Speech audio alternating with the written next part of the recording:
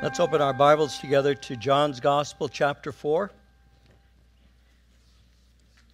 We're going to continue a view of what was taking place last time we were together in chapter 4, where there's a conversation taking place between Jesus and a woman at a well in a place called Sychar in Samaria.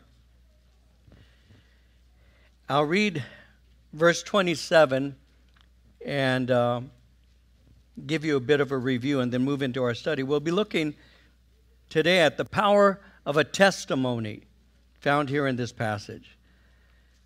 So in John chapter 4, verse 27,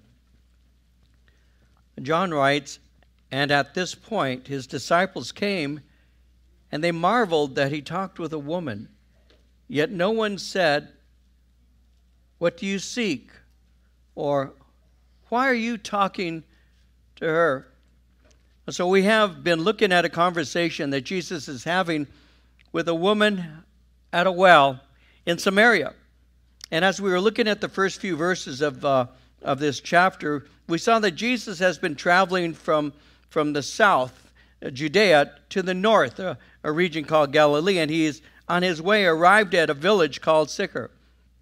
It was noon. His disciples had left him so they could buy some food for lunch, and as he was seated there by this well, a woman came to draw water, and as she did, he spoke to her. Now that's unusual because she was a Samaritan and he was Jewish. And John had made it very clear in verse 9 that Jews and Samaritans didn't get along. So she had expected him more than likely to walk away from her, but instead he looked at her, and as he looks at her, he begins to speak to her. Now, it's interesting to note that it's possible that she might at first have been, she was surprised that a man was speaking to her, but it's possible that she might have thought that he was trying to pick her up at first. You know, that does happen. People can mistake your friendliness in conversation. They can do that. It happens. I was just saved. I was 20 years old at the time.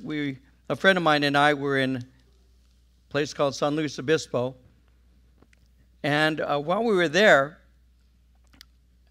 we actually had gone to a pier in that region. And there was a guy who was catching some crabs. He had set some traps and was catching crabs.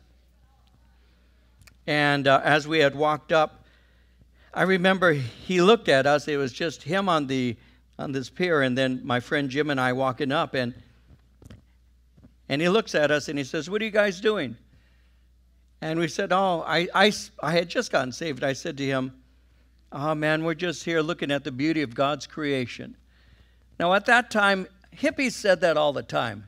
It didn't, that wasn't something that was unusual to hear. But he looked at me and he says, "Are you a Christian?" And I said, "Yeah, I am." He goes, "Out of sight." That was a word we used to say at that time. He goes, "So am I." And I said, "Really?" And he said, "And when did you get saved?" Because that's how that was our code. Because there are a lot of people who would say, "Oh, I'm a Christian." So the first thing we would say is, "When were you saved?" Because a lot of times people were simply social Christians. And so we were of the Jesus movement. We wanted to know specifics. When were you saved? And so I told him December 27, 1970. I said, "I got saved at the Hollywood Palladium." He said, "The Hollywood Palladium?" I go, "Yeah." He goes, "I'm a musician." His name was Tom. He goes, "I'm a musician." He said, "I was playing at the Hollywood Palladium December 27th. I said, "Really?" And he goes, "Yeah." So he was one of the guys up there who was doing the music in the Maranatha concert. And so we had a conversation. Before you know it, we're getting along like brothers, because that's what we are. And he says, "Listen, I caught a lot of crabs and all. Would you like to come? We're going to open them up and eat them at my mother-in-law's place." And so we went with him, spent the afternoon. And he said, "I've got a church that I'm playing at tonight. Would you guys like to come?" So my friend Jim and I go with him to this small church in San Luis Obispo. And as we're there, he's doing his concert for the young adults, the college age or so. And I'm in the back. And there's two girls who come walking up to my friend Jim and me. And they tried to pick us up. And I still remember the conversation. I won't thrill you with it, but I do remember it.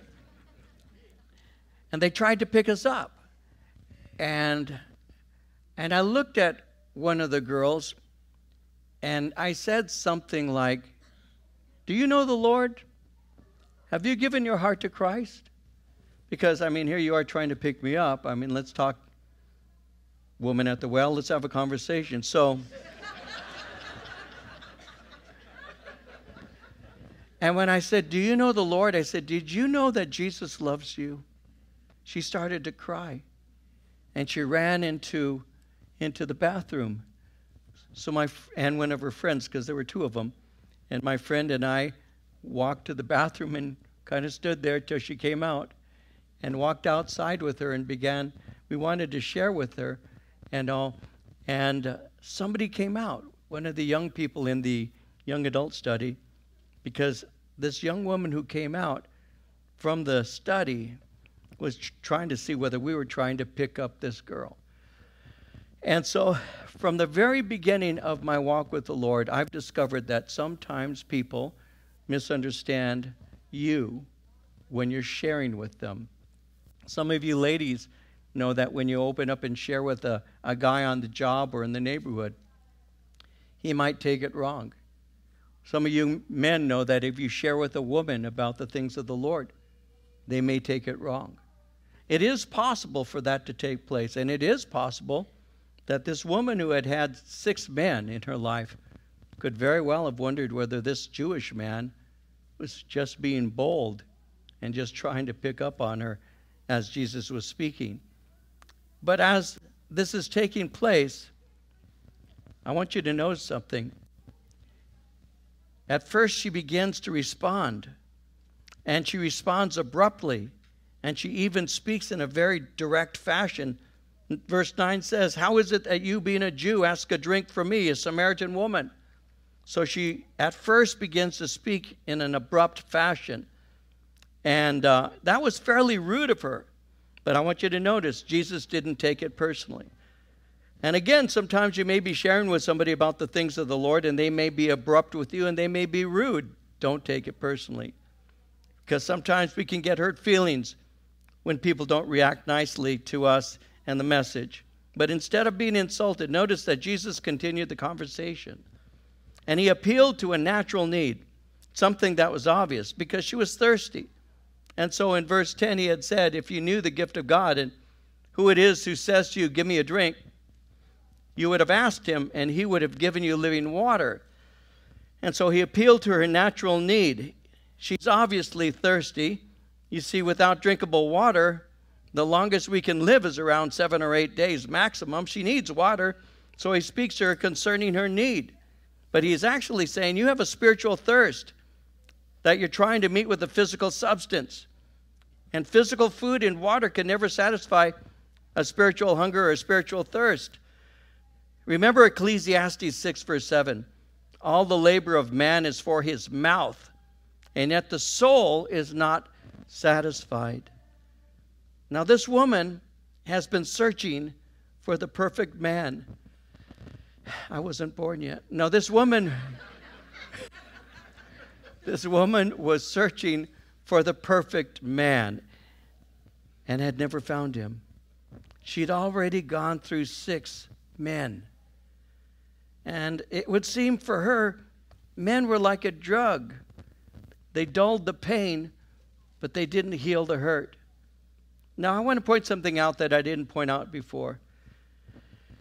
I want you to notice that when Jesus was speaking to her, and he said to her, as we know in the conversation, call your husband. She said, "I have no husband." Remember, he had said in verse 18, "You have had 5 husbands, and the one whom you now have is not your husband." So that's 6 men. I want you to think about this for just a moment. In Scripture, there are times that numbers are used to communicate spiritual meaning. In other words, when you read your Bible, 1 is the number in Scripture of unity. It's called biblical numerics, by the way. 1 is the number of unity. 3 is the number of divine perfection. 12 is the number of government. 40 is the number used for testing. 666 is the number of the beast. And so it's interesting in biblical numerics that the number 6 represents man, but the number 7 represents completion or perfection. This woman had gone through 6 men, and now she's arrived at the 7th. What she was looking for was perfection in man. Went through 6 imperfect men until God, who had an appointment with her, met her so that she could find the man that she actually was looking for. The perfect man, Jesus Christ. Now, when Jesus offered her living water, she immediately responded. She said, "Give me this water." But Jesus confronted her about her living arrangement. And when he did that, she changed the subject. And what does she do? She says, "Well, let's talk about religion." And she goes, "My religion is just as good as yours." Well, the answer to that one is really, your religion is as good as Jesus's. Well, if that's the case, why are you still thirsty? There are people that will tell you, "My religion's good enough for me." You know it if you share your faith. If you speak to anybody about faith in Christ, you will eventually, if you haven't already, you will hear somebody say, "Well, my religion satisfies me." But very often it's being spoken by a person who's obviously not satisfied in life, who's obviously not filled with joy, obviously not filled with peace, obviously isn't walking in the Spirit of God and doesn't have the love of God in them. And yet they'll say, "Well, my religion satisfies me." No, it doesn't. Because if your religion did, you wouldn't be thirsty. And when Jesus was speaking to this woman and he said, "I can give you water and you'll never thirst again," she said, "Well, give me this water. I want it." But she wants to argue religion. But if the religion that she was practicing was really satisfying to her, then why is she still thirsty? And so Jesus doesn't even go into an argument. He simply says, salvation is of the Jews. And by the way, God can save you too. And now that begins to change the subject or move the subject on, because notice verse 25, that while the woman says to him, "I know that Messiah is coming, who is called Christ. When he comes, he will tell us all things." So she says, "There's one thing I know. One day Messiah will come, and one day Messiah will teach us." Now this may be an attempt to evade him. She may be saying something like, "I have some time. I can wait. I don't need to do anything. I'll just wait on him coming." And that's when Jesus in verse 26 said, "I who speak to you am he." This is the most plain statement that he's made up until this time. Nowhere did he speak of himself more directly, even to his disciples. Here he is saying, "I am Messiah." And he made himself completely known in a clear and unmistakable way. Now this is what you call a call to decision. He's saying, "I who speak to you am he." But by saying that, he's also inferring, what are you going to do? This is the clearest he could possibly be. He's simply saying, "I am he." Now, as he's doing that, verse 27, at this point his disciples came. They marveled that he talked with a woman, yet no one said, "What do you seek?" or "Why are you talking with her?" As Jesus issued the challenge, the disciples came. They're taken by surprise. You see, a rabbi speaking alone with a woman was considered improper and unbecoming. Somebody said, he is talking in public with a woman, which was directly contrary to the rabbinic precepts. The words of the law were to be burnt rather than taught to a woman. A man should not speak in public to his own wife. That's why Marie and I... But that's how it was at that time. Shouldn't even speak in public to his own wife. Doesn't get a chance to anyway. She's busy talking to him. But anyway. But notice in verse 27, no one said, "What do you seek?" or "Why are you talking with her?" In other words, this is someone you aren't to have a prolonged conversation with. It's improper. It's unheard of. And you need to remember, she's a Samaritan. Now, they were used to Jesus ignoring the conventions of the rabbis, and because of that, they say really nothing other than that. Well, in verse 28, the woman then left her water pot, went her way into the city, and said to the men, "Come see a man who told me all things that I ever did. Could this be the Christ?" Now, we'll look at that for a moment. In leaving her water pot, she's actually leaving a promise that she's going to return. And she left. She ran to her village, and she spoke to those who would speak to her, the men. Now, when witnessing our faith, we always speak first to those who will hear us. When you have somebody who's willing to listen to you, that just opens the door of opportunity. Sometimes we think, "Oh, I want to reach this person." So you wait and you don't share with others because that person becomes very important to you. You need to speak to the person who's available, to the person who's willing to listen.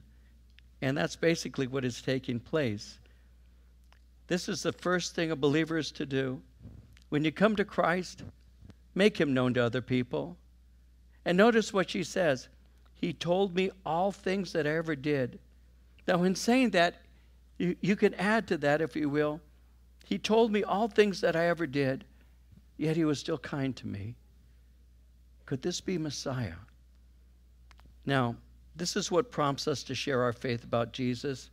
It's a natural response of encountering the grace of God. Why do you share your faith? Do you share your faith? And if you do, why do you do it? Why did I and why do I share my faith when given opportunity? Because God has been good to me. Because I encountered God's grace. Because I became enraptured by his love, captured by his goodness.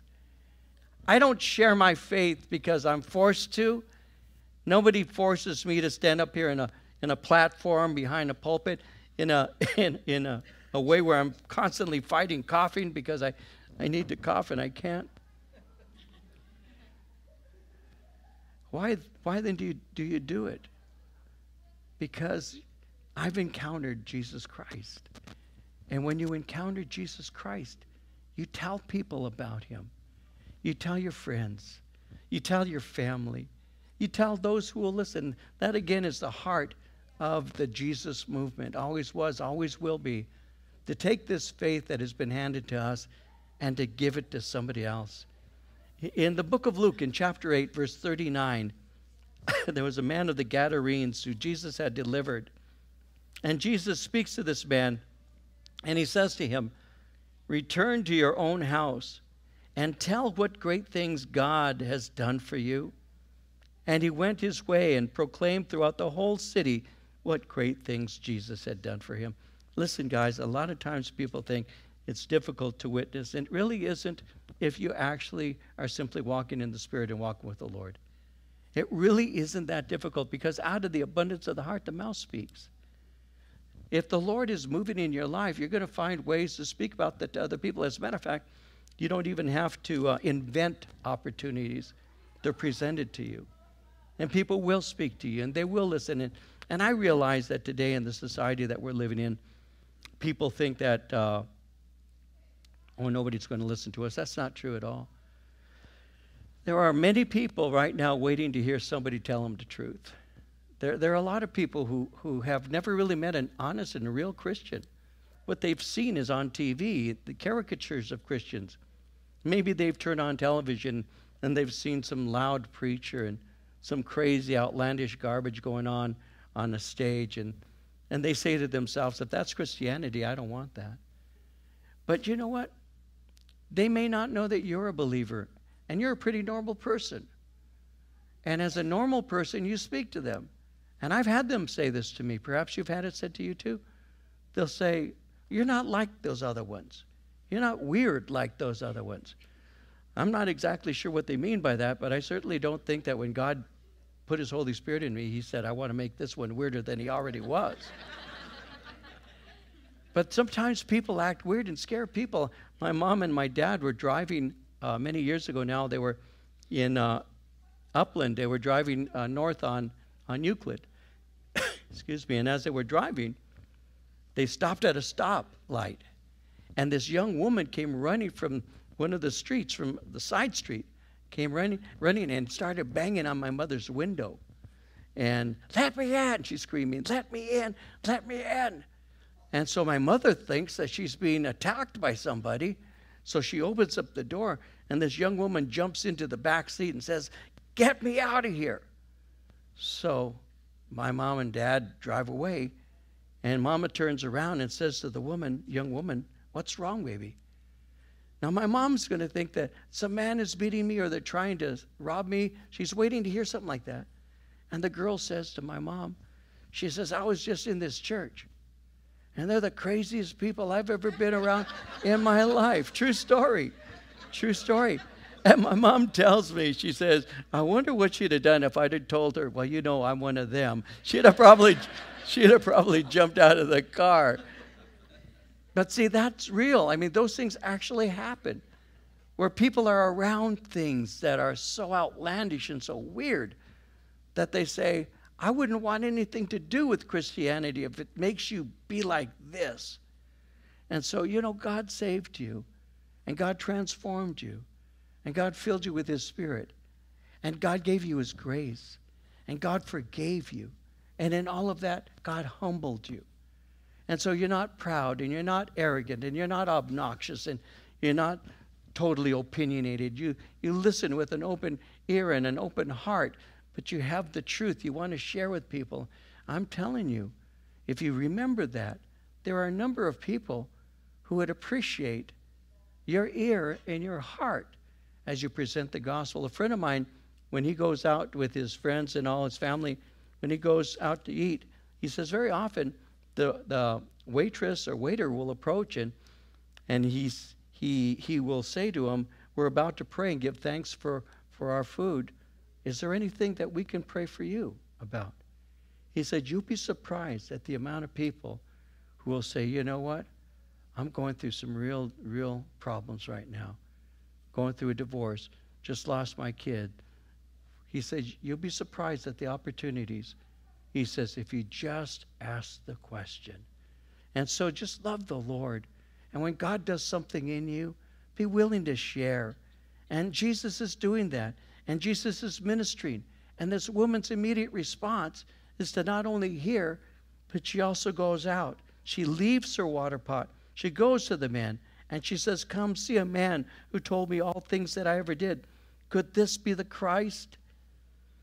Now, excuse me, verse 30. Then they went out of the city and came to him. In the meantime, his disciples urged him, saying, Rabbi, eat. But he said to them, I have food to eat which you do not know. And therefore the disciples said to one another, has anyone brought him anything to eat? These guys are real sharp. And Jesus said to them, my food is to do the will of him who sent me and to finish his work. Do you not say there are still 4 months and then comes the harvest? Behold, I say to you, lift up your eyes and look at the fields, for they are already white for harvest. Jesus is saying, I have a greater passion than simply satisfying my natural hunger.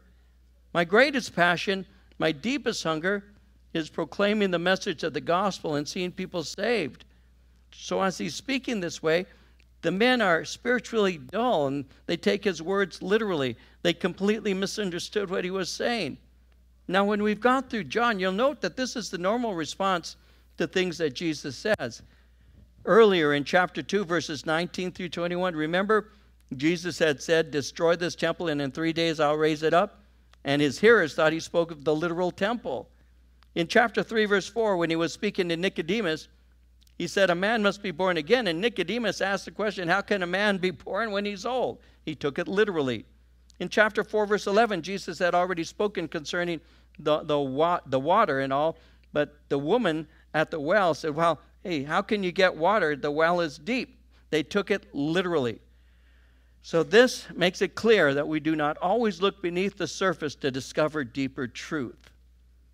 When it comes to the words of Christ, it's important to seek the deeper things. Jesus says something, and you'll see something on the surface. That's where meditation and pursuit come to play. You see it on the surface. When I'm reading the Word, though, I'll say, what is it that you're actually saying? It goes deeper than this. I want to take it literally. Where it's literal, I'll interpret it in that way. But is there something deeper you want to show me through what you're saying here? Very often that's true. That's why Paul in Ephesians 1:18 prayed that the eyes of our understanding would be enlightened, so that we know that there are deeper things that God has for us. And so as this is taking place, and they're saying, has anyone brought him anything to eat? Verse 34, Jesus says, my food is to do the will of him who sent me and finish his work.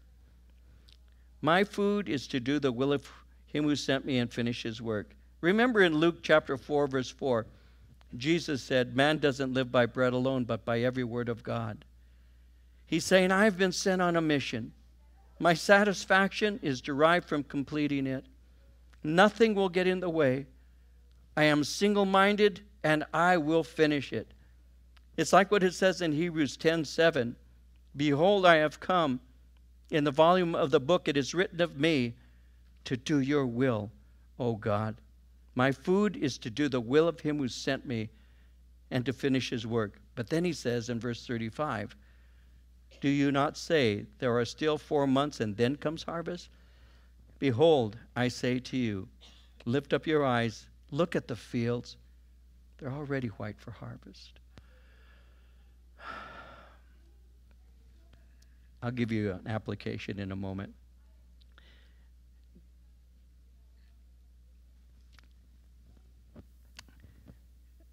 There are those commentators who say that what Jesus is saying here is a proverb amongst the Jews during that time.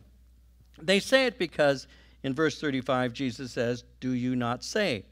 There are still 4 months and then comes harvest. So they'll say that was a proverb during the day that people understood in terms of the need of the moment. Other commentators point out something interesting. They say this is actually giving to us the time or the month that this event is taking place, because the harvest usually is in April. So there are commentators who say what Jesus is saying is this, and he's saying it in January. They're saying he's giving the time here. John is saying this took place in January, and Jesus is simply saying, are you not saying that you have 4 months until harvest comes? The point that's being made is what I want to develop right now. The thought is, you may think there's no hurry to harvest the crops, but I'm saying that it is urgent. Do not delay in seeking to see people saved.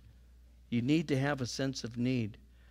If you go into the church's main sanctuary and you go into the hallways that we have, and say you walk in and you look to the left, which is the north, and you go down that hall. Many of you have never done this, but if you were to go down that hall, you will see a timeline that we have that is there for you to track the history of this church. Some of you have seen it, probably most of you, but some haven't. And you'll see all the way from the Jesus movement all the way up to the construction that we've had of property here. And if you look, you're going to see our first bulletins, one of the first bulletins that we had. We have always had as a symbol of this church wheat. We always have. And that symbol came out of this scripture, John 4:35.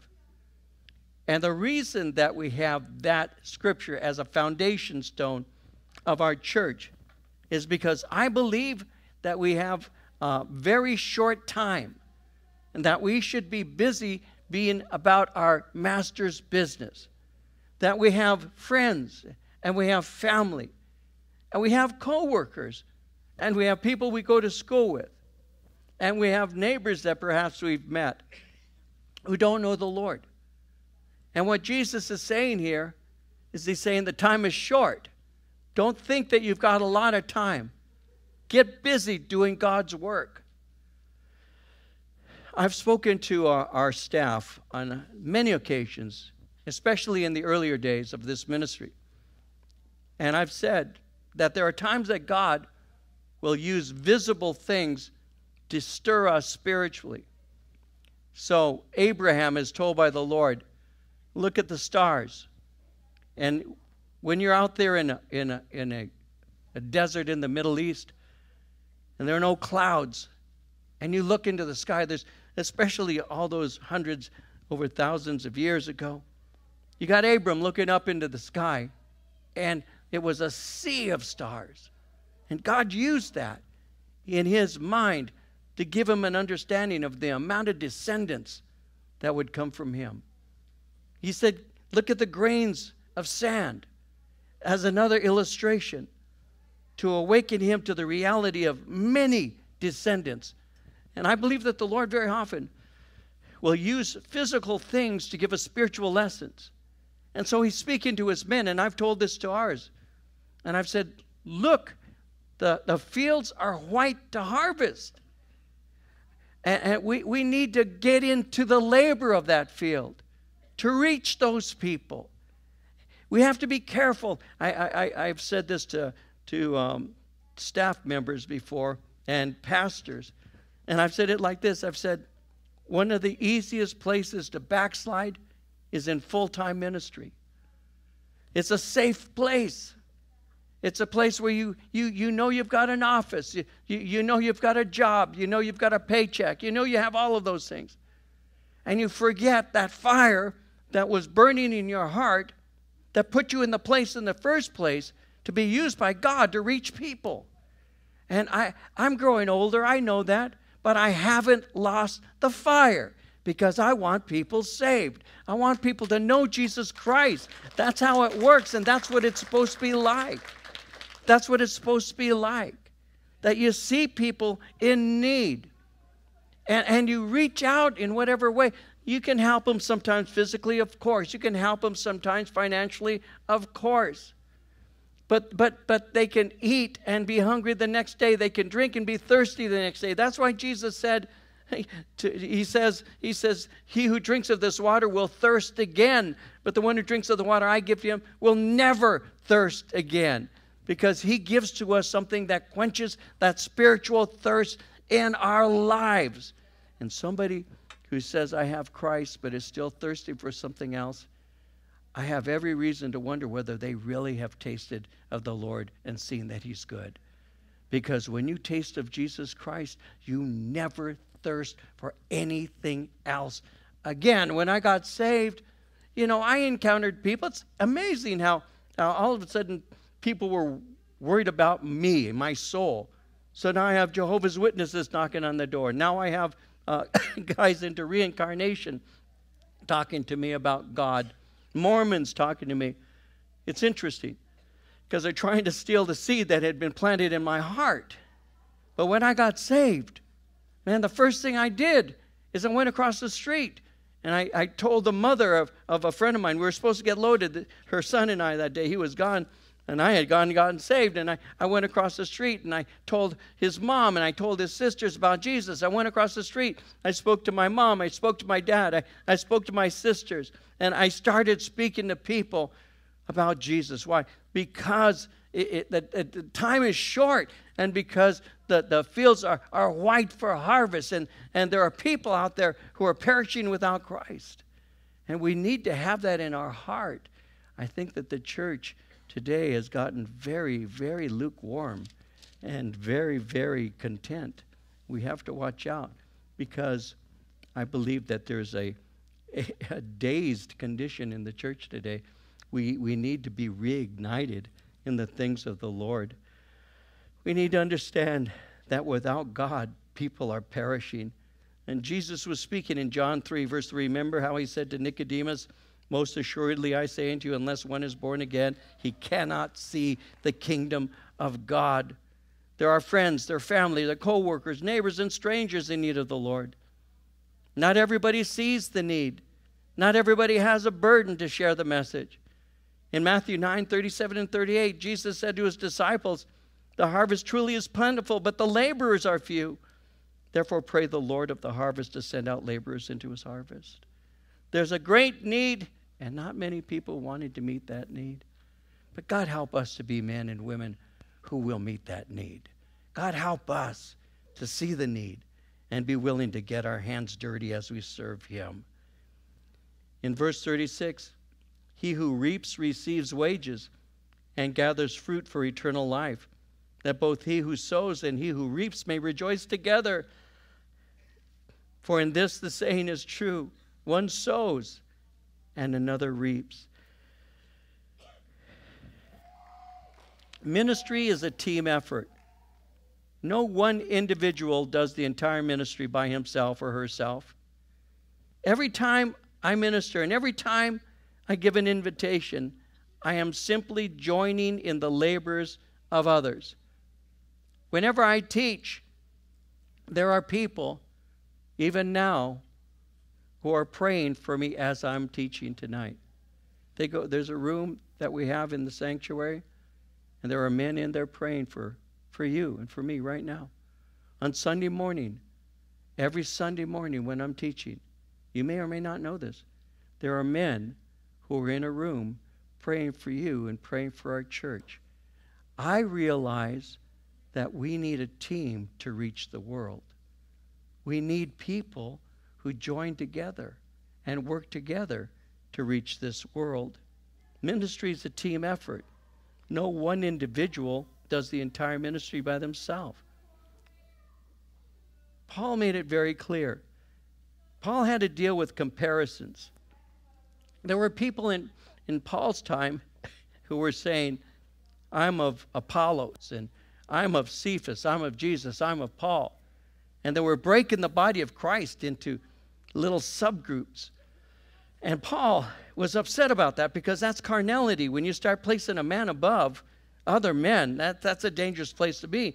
So in 1 Corinthians 3, 6, and 7, he said, I planted, Apollos watered, but God gave the increase, so that neither he who plants is anything, nor he who waters, but God who gives the increase. We have to keep our eyes on the Lord. Sometimes we think, well, if the great evangelists would come and share with my family, they could be saved. We think that. If I take people to hear a great evangelist, name whatever evangelist you want to name, maybe they'll get saved. You know, when Billy Graham was still alive, if only Billy Graham could speak to Grandma, she could get saved. You know, I mean, we can say today, Greg Laurie, if Greg Laurie would just stop by, maybe my mom and dad could get saved.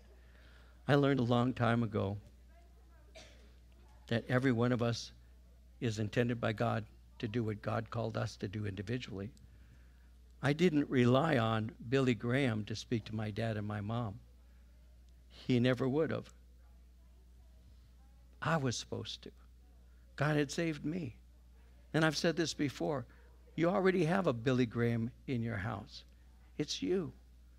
If God has saved you and given you his word and has filled you with his spirit, why can't you be used? Why can't you communicate to people the goodness of God? All you need to do is live what you give. Your family knows you. They see the changes. My dad told me that. He said, David, he said, when you told me I was going to go to hell, he said, I thought, well, he says, I'm better than my son. And he was. He says, but I'm not better than my daughter, Madeline. See, my sister Madeline gave her heart to Christ the day I got saved. My sister Madeline, I've said this before, my sister Madeline was that 16-year-old who would sit with popcorn in between mom and dad and watch movies and never went out on dates. She was a teenager, and she was the best girl you'll ever meet in your life. She married her first boyfriend. I mean, she was so perfect, I hated her. I mean, she was a good girl. I mean, the good girl. And he said, I knew I was better than you, but I I knew I wasn't better than her. It was her life that he saw as, this is a good person in need of Christ, that stimulated him when the bad person who had been changed challenged him with the gospel. God can use you. Why isn't he? When's the last time you shared your faith with somebody? When's the last time you encouraged someone to know Jesus Christ? Well, you know what? When God gives you opportunity, step out in faith and share. You might just blow your mind at how God uses you. You might become addicted to it. You'll be a doper for Jesus, preaching the Christ. You'll be a dope for Jesus, if you will. A fool for Christ. Somebody once said, everybody's a fool for something. I'll be a fool for Christ. And so what we do is we share, and that's what happens, And God works with people, and he uses groups and all of that. Verse 39, many of the Samaritans of that city believed in him because of the word of the woman who testified, he told me all that I ever did. So when the Samaritans had come to him, they urged him to stay with them. He stayed there 2 days, and many more believed because of his own word. Now, then they said to the woman, now we believe, not because of what you said, for we ourselves have heard him, and we know that this is indeed the Christ, the Savior of the world. Now, after 2 days, he departed from there, went to Galilee. Jesus himself testified that a prophet has no honor in his own country. So when he came to Galilee, the Galileans received him, having seen all the things he did in Jerusalem at the feast, for they also had gone to the feast. And so, as they behold a sea of white garments approaching, that has been reminding him of this great harvest. And on the strength of her testimony, many of the men came to believe in Christ. They believed he was the one she was saying he was, because they also were looking for Messiah. Well, in verses 40 and 41, when the Samaritans had come to him, they urged him to stay, because they wanted to know more. So they prevailed on him to keep teaching them.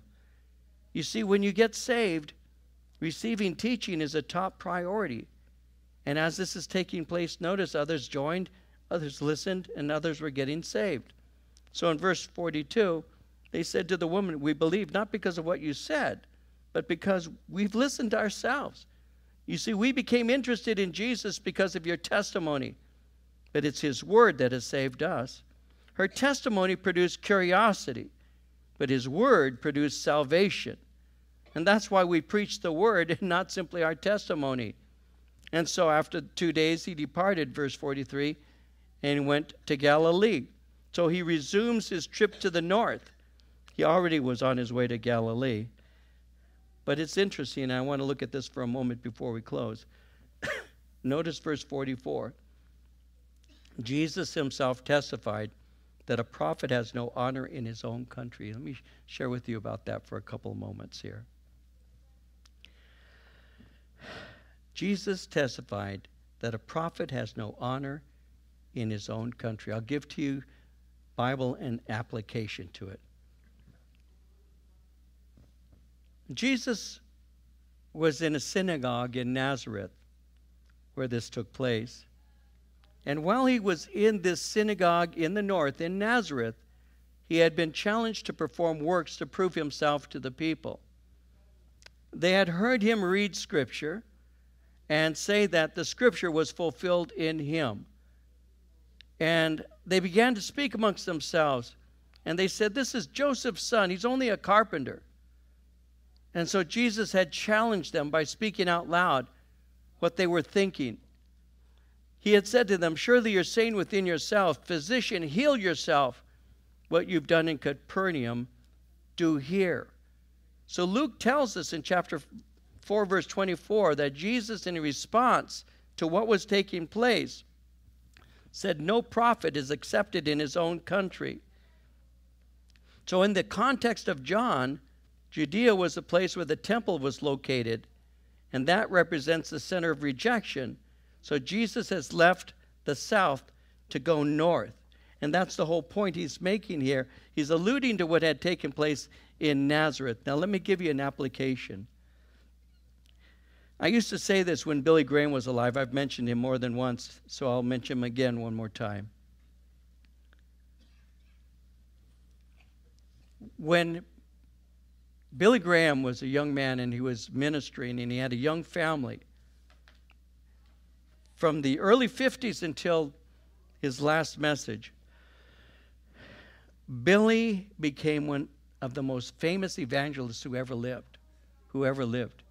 He was well known. All anybody had to say to this day is Billy Graham, and everybody knows who that is. Whether they loved him or hated him, they all knew what he stood for. I can still remember a true story of a reporter who was on vacation in Africa. He was on a safari, and he was on one of these trails, and there was a vehicle in front of him, and the vehicle in front of him stopped and started to try and make a turn to turn around and, come back in the direction of this guy's car. And he shouldn't have done that. It's a one-way. And so the reporter starts honking his horn at the driver in front of him and stuck his head out and yelled at the driver. And he said this, I'm quoting the reporter, "Where are you going, for Christ's sake?" To his surprise, the driver was Billy Graham. And Billy Graham stuck his head out of his window and he says, "I go everywhere for Christ's sake." So he was very well known. He was a very well-known man. People knew Billy Graham. Handsome man, tall man, distinguished man. If he walked into a room, people would show him respect. Presidents listened to his counsel.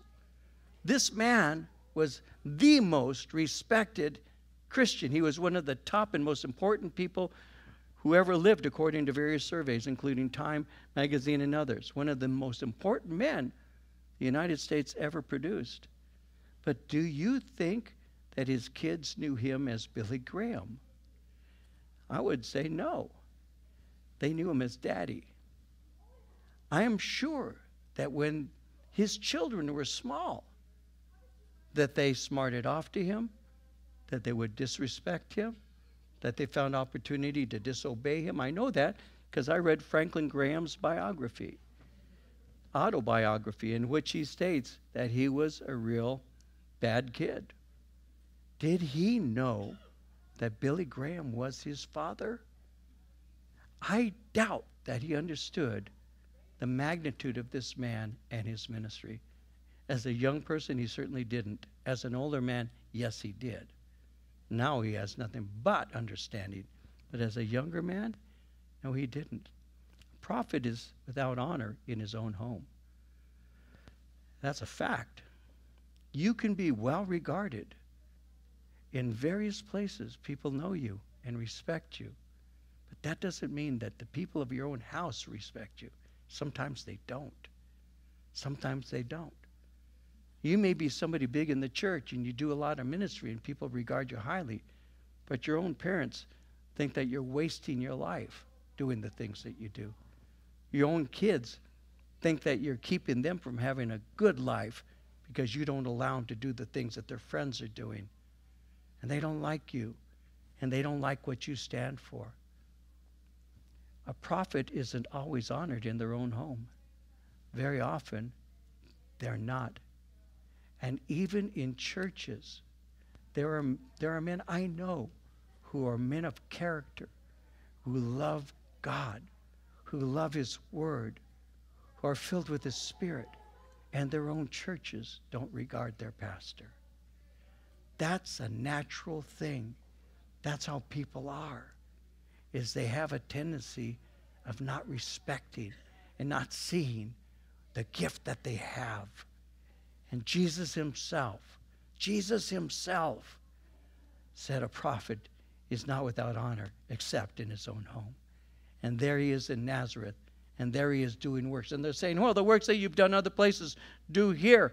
And in Luke's gospel, when he speaks about that in chapter 4, they took Jesus to the brow of a hill to cast him down.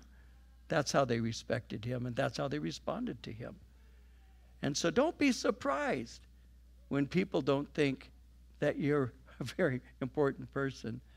Don't be surprised. And don't run around trying to be one, by the way. But don't be surprised when they don't regard you. Because in many cases, they didn't even regard Jesus himself.